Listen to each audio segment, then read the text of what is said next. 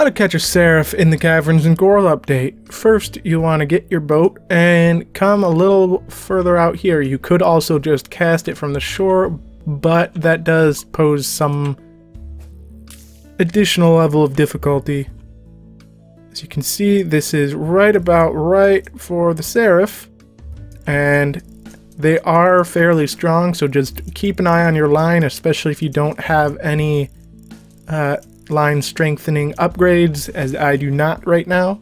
But as before, I do have the bait guard just to make things easier for the purposes of recording this. Otherwise, you would need to clear out all these small fish from the immediate area.